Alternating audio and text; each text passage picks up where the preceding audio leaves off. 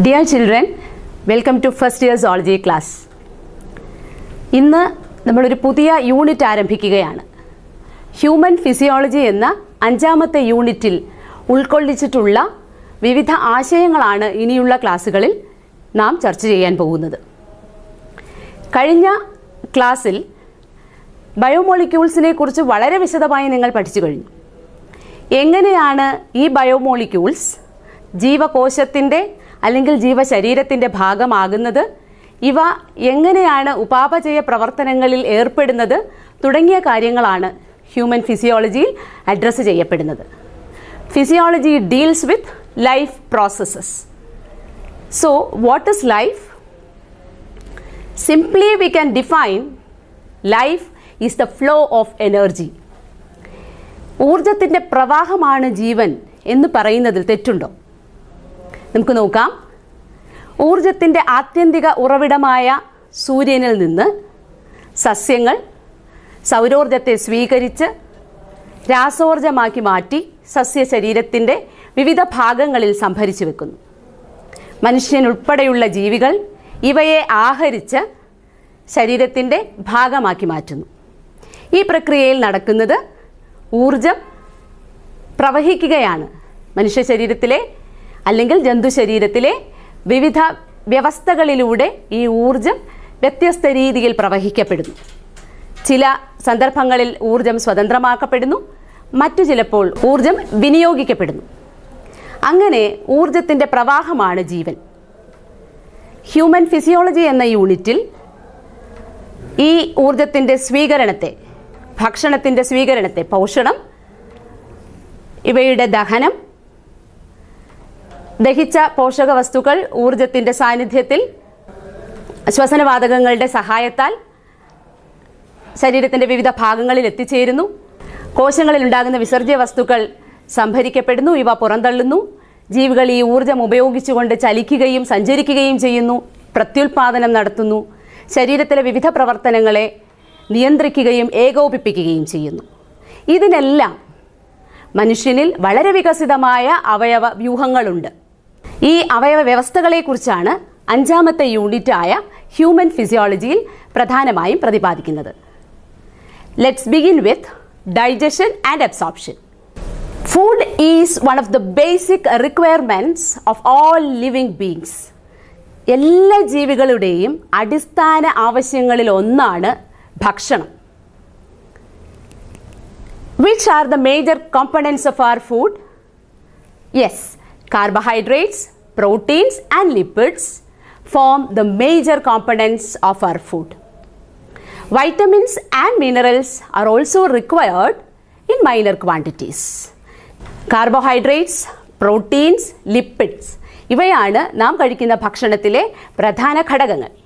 ഇവയെ കൂടാതെ വിറ്റാമിനുകളും ധാതുക്കളും ചെറിയ അളവിൽ നമുക്ക് ആവശ്യമുണ്ട്.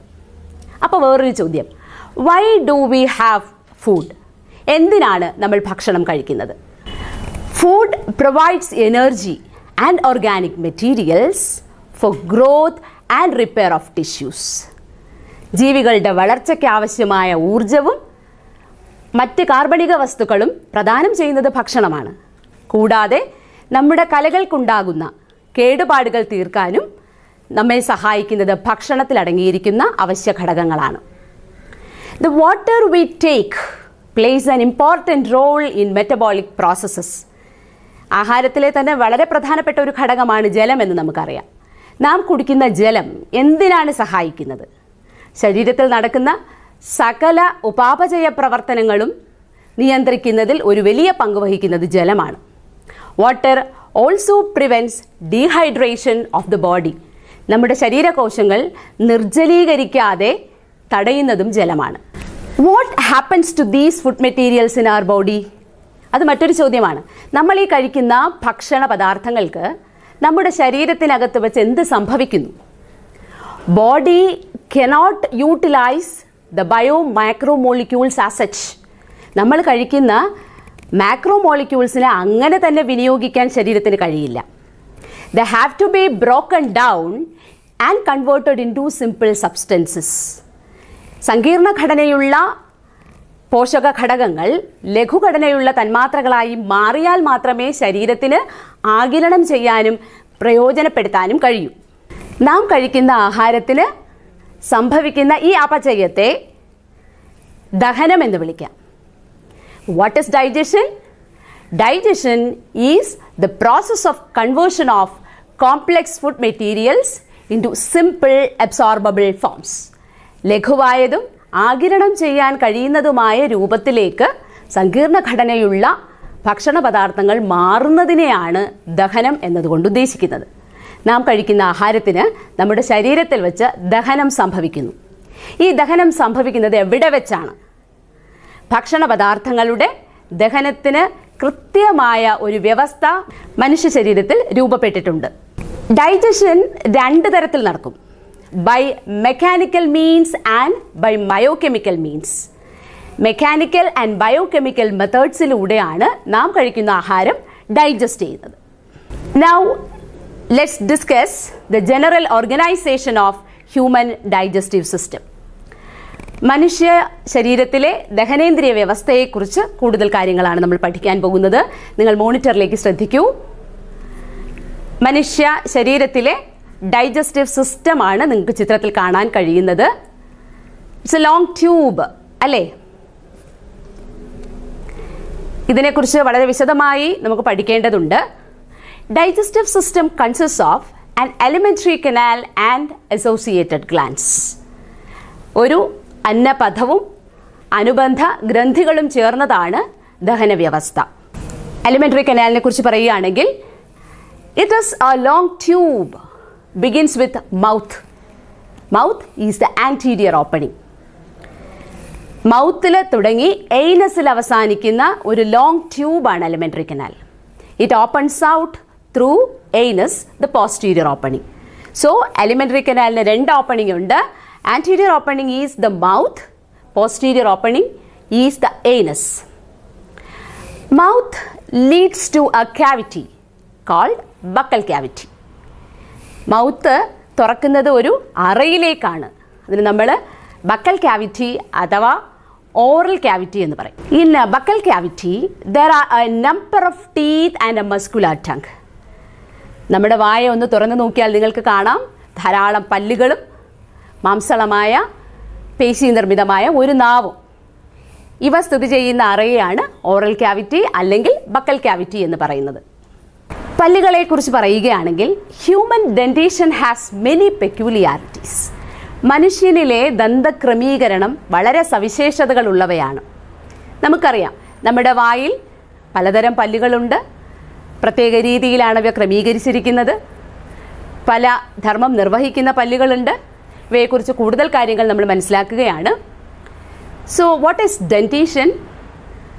ഡെന്റേഷൻ is the number and arrangement of teeth in the Joe bone. നമ്മുടെ വായിൽ പല്ലുകൾ അറേഞ്ച് ചെയ്തിരിക്കുന്ന രീതിയെയാണ് ഡെന്റേഷൻ എന്ന് പറയുന്നത്. There are many peculiarities for human ഡെന്റേഷൻ. The first one, human ഡെന്റേഷൻ is thecodont. That is, we have thecodont dentition. എന്താണ് തീക്ക? തീക്ക is socket or cavity or ക്രെവിസസ്. Thecodont dentition means each tooth is embedded in the sockets of the jawbone. നമ്മുടെ ജോ ബോണിലുള്ള കുഴികളിലാണ് പല്ലുകൾ ഉറപ്പിച്ചു നിർത്തിയിരിക്കുന്നത്. പല്ലുകൾ ഇളക്കിയെടുക്കുമ്പോൾ നിങ്ങൾക്കറിയാം അവിടെ ഒരു കുഴി 1-2 ദിവസത്തേക്ക് അവശേഷിച്ചിരിക്കും. ജോ ബോണിലുള്ള ഈ കുഴികളിലാണ് പല്ലുകളെ ഉറപ്പിച്ചു വെച്ചിരിക്കുന്നത്. So human dentition is called thecodont dentition. Next, human beings have diphyodont dentition. മനുഷ്യർക്ക് diphyodont dentition ആണുള്ളത്. That means majority of mammals including human beings possess 2 sets of teeth during their lifetime. മനുഷ്യൻ ഉൾപ്പെടെയുള്ള സസ്തനികൾക്ക് പല സസ്തനികൾക്കും അവയുടെ ജീവിതകാലത്തിനിടയിൽ 2 സെറ്റ് പല്ലുകൾ വരാറുണ്ട്. ഒന്ന്, a set of temporary teeth called milk teeth or deciduous teeth. ശൈശവ ദിശയിൽ ഉണ്ടാകുന്ന പല്ലുകളെയാണ് പാൽപ്പല്ലുകൾ എന്ന് പറയുന്നത്. ഈ പാൽപ്പല്ലുകൾ പൊഴിഞ്ഞു പോകുന്നവയാണ്. ഒരു പ്രായം കഴിയുമ്പോൾ പാൽപ്പല്ലുകൾ പൊഴിഞ്ഞു പോവുകയും the second set of permanent teeth appears. രണ്ടാമത്തെ സ്ഥിരദന്തങ്ങൾ പ്രത്യക്ഷപ്പെടുകയും ചെയ്യും. We have 20 milk teeth. 20 പാൽപ്പല്ലുകളാണ് ഉണ്ടാവുക. But adult teeth or permanent teeth are 32 in number. ഇപ്പോൾ നിങ്ങളുടെ വായിൽ 28 പല്ലുകളായിരിക്കും പരമാവധി ഉണ്ടാവുക. കുറച്ചുകൂടി പ്രായം കഴിയുമ്പോഴേക്കും 4 പല്ലുകൾ കൂടി ഉണ്ടാവും. പിന്നീട് ഉണ്ടാകുന്ന 4 പല്ലുകളെ വിസ്ഡം ടീത്ത് എന്നാണ് വിളിക്കുന്നത്. The third peculiarity of human dentition is we have heterodont dentition. Heterodont dentition എന്ന് പറയാൻ കാരണം we have 4 different types of teeth in the buccal cavity. മനുഷ്യൻ്റെ വായ്ക്കകത്ത് 4 വ്യത്യസ്ത തരം പല്ലുകളാണ് കാണപ്പെടുന്നത്. ഏതൊക്കെയാണ് 4 വ്യത്യസ്ത തരം പല്ലുകൾ? ഇവയുടെ ധർമ്മം എന്താണ്? ഉളിപ്പല്ല്, കോമ്പല്ല്, അഗ്രചർവണകം, ചർവണകം. Incisors, canines, premolars and molars. These 4 different types of teeth perform different functions. Incisors are the cutting teeth. കടിച്ചു മുറിക്കാൻ സഹായിക്കുന്ന പല്ലുകളാണ് incisors. Canines, കോമ്പല്ല്. Canines used to tear the prey. കടിച്ചു കീറാൻ ഉപയോഗിക്കുന്ന പല്ലുകളാണ് canines. വളരെ കൂർത്ത അഗ്രങ്ങളുള്ളവയായിരിക്കും. In carnivorous animals, canines are well developed. പുലിയിലും സിംഹത്തിലൊക്കെ നിങ്ങൾ കണ്ടിട്ടുണ്ടാവും canine teeth വളരെ മൂർച്ചയേറിയതായിരിക്കും. കാരണം അവ ഇരയെ വേട്ടയാടി കടിച്ചു കീറി തിന്നുന്നവയാണ്. ഒരു ജീവിയുടെ ഫീഡിംഗ് ഹാബിറ്ററ്റിനനുസരിച്ച് അവയുടെ വായിലെ പല്ലുകളുടെ ഘടനയിലും വ്യത്യാസം വരാം. Premolars and molars are the grinding and chewing teeth. ഭക്ഷ്യവസ്തുക്കളെ ചവച്ചരച്ച് തിന്നാൻ സഹായിക്കുന്ന പല്ലുകളാണ് പ്രീമോളാസ് ആൻഡ് മോളാസ്. അങ്ങനെ 4 വ്യത്യസ്ത തരം പല്ലുകൾ ഉള്ളതുകൊണ്ട് human ഡെന്റിഷൻ is called heterodont dentition. We have discussed 3 salient features of human dentition such as thecodont dentition, diphyodont dentition and heterodont dentition. നമ്മുടെ വായിൽ ഈ പല്ലുകൾ അറേഞ്ച് ചെയ്തിരിക്കുന്നതിനെ ഒരു ഡെന്റൽ ഫോർമുലയുടെ രൂപത്തിൽ നമുക്ക് വ്യക്തമാക്കാം. Arrangement of teeth in each half of the upper and lower jaw can be represented by a formula that is called dental formula. വായുടെ മുകൾ ഭാഗത്തും താഴെയും ഇരുവശങ്ങളിലുമായി പല്ലുകളെ ക്രമീകരിച്ചിരിക്കുന്നത് എങ്ങനെയാണെന്ന് നമുക്ക് നോക്കാം. Dental formula can be written as 2123 by 2123 in human beings. മനുഷ്യരിലാണ് 2123 by 2123 എന്ന dental formula. ഇതിലെ ഓരോ നമ്പറും എന്തിനെയാണ് സൂചിപ്പിക്കുന്നത് എന്ന് നോക്കാം. 2 ഇൻസിസേഴ്സ്. നമ്മുടെ വായിലെ 4 ഭാഗങ്ങളായിട്ട് സങ്കല്പിക്കുക. ഇടതുവശത്ത് മുകളിൽ 2 ഇൻസിസേഴ്സ്, ഇടതുവശത്ത് താഴെ 2 ഇൻസിസേഴ്സ്. 2 by 2. ഇടതുവശത്ത് മുകളിൽ ഒരു കനൈൻ ടീത്ത്, ഇടതുവശത്ത് താഴെ മറ്റൊരു കനൈൻ ടീത്ത്. 1 by 1. ഇടതുവശത്ത് മുകളിൽ 2 പ്രീമോളാർ ടീത്ത്, ഇടതുവശത്ത് താഴെ 2 പ്രീമോളാർ ടീത്ത്. ഇടതുവശത്ത് മുകളിൽ 3 മോളാർ ടീത്ത്, സിമിലർലി ഇടതുവശത്ത് താഴെ 3 മോളാർ ടീത്ത്. ടോട്ടൽ ഒരു വശത്ത് ഒരു ഹാഫിൽ 2 1 2 3 8 ടീത്ത്, താഴത്തെ ഹാഫിൽ 8. അപ്പോൾ ഒരു വശത്ത് 16 ടീത്ത് ആണുള്ളത്. ഇൻറ്റു 2 32. അപ്പോൾ അതിനകത്ത് ആശയക്കുഴപ്പത്തിൻ്റെ ആവശ്യമൊന്നുമില്ല. The number of teeth can be expressed in the form of a formula called dental formula. In human beings it is 2 1 2 3 by 2 1 2 3.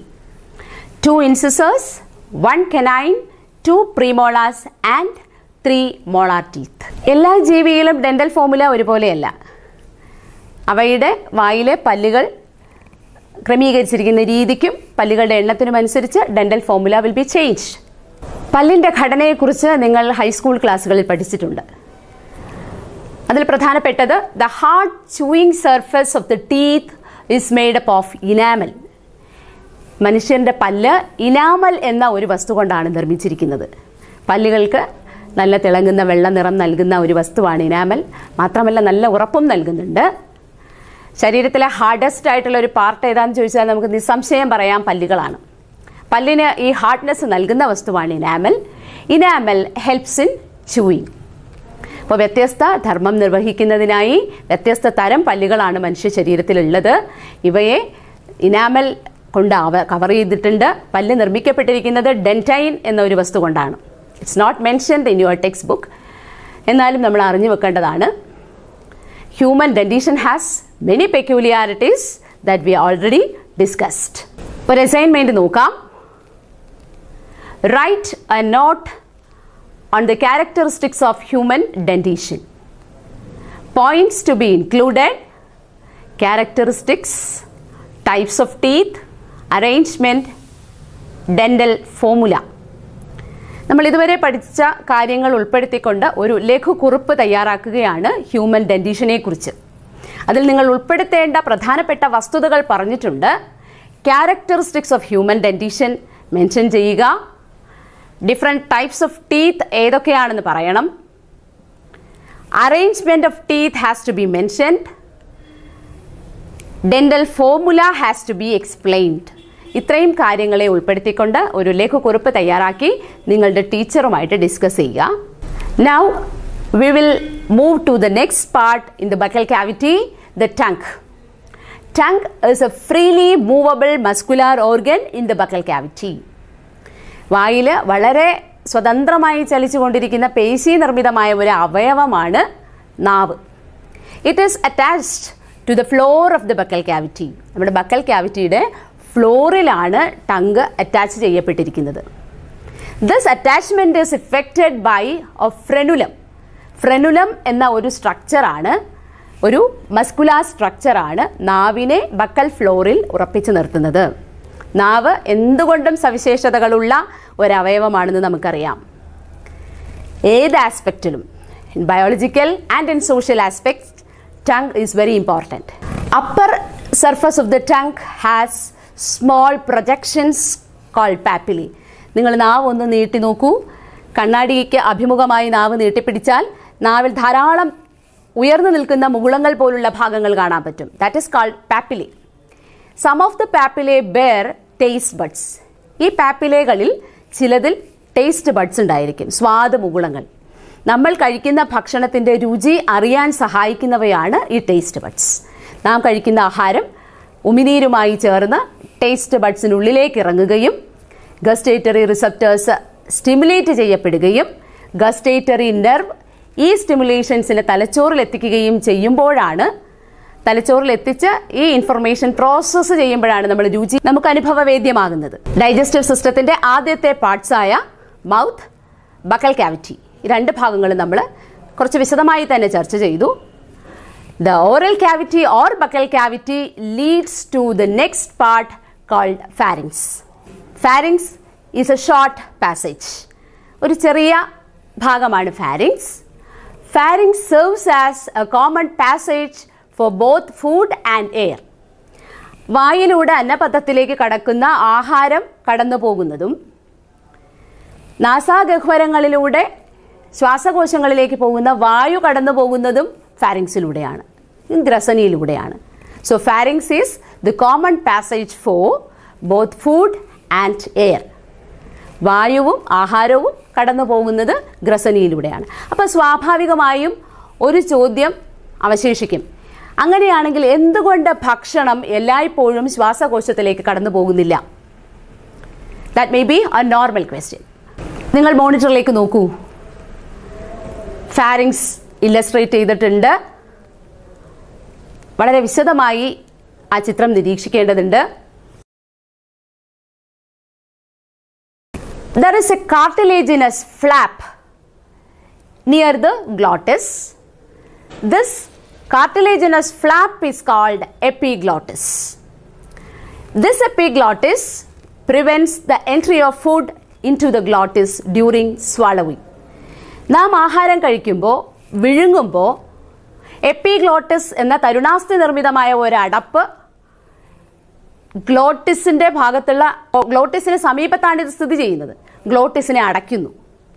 Glottis is the entry of wind pipe. ശ്വാസകോശത്തിലേക്ക്, ശ്വാസനാളിയിലേക്ക് തുറക്കുന്ന ഭാഗമാണ് glottis. ഈ ഗ്ലോട്ടിസിനെ അടച്ചു വെക്കുന്നു. നാം ഭക്ഷണം വിഴുങ്ങുന്ന സമയത്ത് എപ്പിഗ്ലോട്ടിസ് കവേഴ്സ് ദ ഗ്ലോട്ടിസ്. തിരിച്ച് ശ്വസിക്കുന്ന സമയത്ത് എപ്പിഗ്ലോട്ടിസ് തുറന്ന് വായു ശ്വാസകോശങ്ങൾക്കകത്തേക്ക് പോകുന്നു. അതുകൊണ്ടാണ് സാധാരണഗതിയിൽ ഭക്ഷണം ശ്വാസകോശത്തിലേക്ക് കടക്കാത്തത്. പക്ഷേ നിങ്ങൾക്കറിയാം, ഭക്ഷണം കഴിക്കുന്ന സമയത്ത് ഉച്ചത്തിൽ ചിരിക്കാനോ സംസാരിക്കാനോ പാടില്ല. നിങ്ങളുടെ വീടുകളിൽ അത്തരം നിർദ്ദേശങ്ങളൊക്കെ ലഭിക്കുമായിരിക്കും. ഭക്ഷണം കഴിക്കുന്ന സമയത്ത് പൊട്ടിച്ചിരിക്കരുത്, സംസാരിക്കരുത് അങ്ങനെ പറയാനുള്ള കാരണം, ആ സമയത്ത് ചിരി എന്ന് പറഞ്ഞാൽ എന്താണ്? ചിരി ഇൻ്റർമിറ്റൻറ്റ് ഫ്ലോ ഓഫ് എയർ. വായു ഇടതടവില്ലാതെ ഇങ്ങനെ ഉള്ളിലേക്ക് പോകുമ്പോഴാണ് നമ്മൾ ചിരിക്കുന്നത്. ഹ ഹ ഹ എന്ന് പറയുമ്പോൾ ഇൻ്റർമിറ്റൻ്റ് ആയിട്ട് വായു കടക്കുകയാണ്. ആ സമയത്ത് എപ്പിഗ്ലോട്ടിസ് ഓട്ടോമാറ്റിക്കലി, ഭക്ഷണം വായിലിരിക്കുന്ന സമയത്ത് നമ്മൾ ചിരിക്കുകയാണെങ്കിൽ വായു ഉള്ളിലേക്ക് കടക്കുകയും എപ്പിഗ്ലോട്ടിസ് ഓട്ടോമാറ്റിക്കലി തുറക്കുകയും ചെയ്യും. കാരണം വായുവിനെ ശ്വാസകോശത്തിലേക്ക് കടത്തിവിടാൻ വേണ്ടി. അങ്ങനെ വരുന്ന അവസ്ഥയിൽ ഭക്ഷണം ശ്വാസകോശത്തിലേക്ക് കടക്കാനും ഗുരുതരമായ സ്ഥിതിവിശേഷം ഉണ്ടാകാനും കാരണമാകും. മരണത്തിലേക്ക് തന്നെ നയിക്കും. നിങ്ങൾക്കറിയാം, പല പത്രവാർത്തകളിലും പ്രശസ്തരായ പല ആളുകളും ഭക്ഷണം തൊണ്ടയിൽ കുടുങ്ങി മരിച്ചതായി നിങ്ങൾ വായിച്ചിട്ടുണ്ട്. അപ്പോൾ അതിൽ പ്രധാനപ്പെട്ട ഒരു കാരണം ഈ എപ്പിഗ്ലോട്ടിസിൻ്റെ പ്രവർത്തനത്തെ ബാധിക്കുന്നത് കൊണ്ടാണ്. Pharynx leads to oesophagus. ഗ്രസനി അന്നനാളത്തിലേക്ക് തുറക്കുന്നു.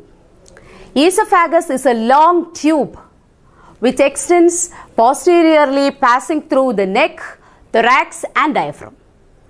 നെക്ക്, തൊറാക്സ്, ഡയഫ്രം എന്നീ ഭാഗങ്ങളിലൂടെ താഴേക്ക് കടന്നു പോകുന്ന ദൈർഘ്യമുള്ള ട്യൂബിനെയാണ് ഈസോഫാഗസ് എന്ന് പറയുന്നത്. Oesophagus leads to A J-shaped bag called stomach. Oesophagus സ്റ്റൊമക്കിലേക്ക് കടക്കും. ഈസോഫാഗസിൻ്റെ പ്രത്യേകത, ഈസോഫാഗസിനുള്ളിലൂടെ ഭക്ഷണം കടന്നു പോകുന്നത് ഒരു പ്രത്യേക രീതിയിലാണ്. നമ്മൾ ഒരു ബോട്ടിലിനകത്തേക്ക് ഒരു ഉരുള ചോറിട്ടാൽ അതെങ്ങനെയാണോ പോയി വീഴുന്നത്, അങ്ങനെ അല്ല ഈസോഫാഗസിലൂടെ ഭക്ഷണം സഞ്ചരിക്കുന്നത്. നാം വിഴുങ്ങുന്ന ഭക്ഷണം ഈസോഫാഗസിലൂടെ പേശികളുടെ സങ്കോച വികാസ പ്രവർത്തനങ്ങളുടെ ഫലമായി ഒരു വേവ് ലൈക്ക് കോൺട്രാക്ഷൻസ്, ഒരു തരംഗ രൂപത്തിലുള്ള ചലനങ്ങളിലൂടെയാണ് താഴേക്ക് സഞ്ചരിക്കുന്നത്. This movement of food particles is called peristalsis. ഇങ്ങനെ ഭക്ഷണത്തിൻ്റെ തരംഗ രൂപത്തിലുള്ള ചലനത്തെയാണ് പെരിസ്റ്റാൾസിസ് എന്ന് പറയുന്നത്.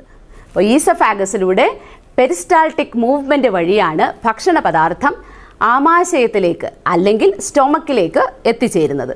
ഈസോഫാഗസ് സ്റ്റൊമക്കിലേക്ക് തുറക്കുന്ന ഭാഗത്ത്, ഇത് സ്ഥിരമായി തുറന്നു കിടക്കുന്ന ഒരു സംവിധാനമല്ല.